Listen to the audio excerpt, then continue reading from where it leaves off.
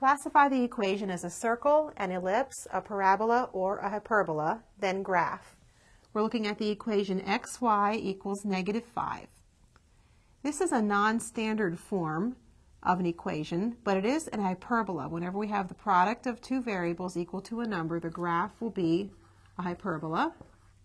So we've classified that equation. And to graph it, this is going to consist of two branches. And let's find a couple of points. 1 times -5, -5 times 1 will both equal -5.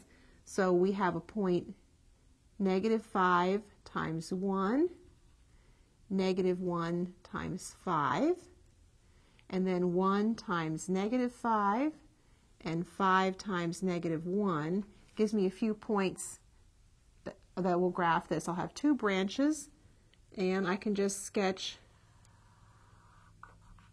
a branch through here and the other branch here. The x and y axes will serve as asymptotes, so they'll approach them as the x and y gets bigger.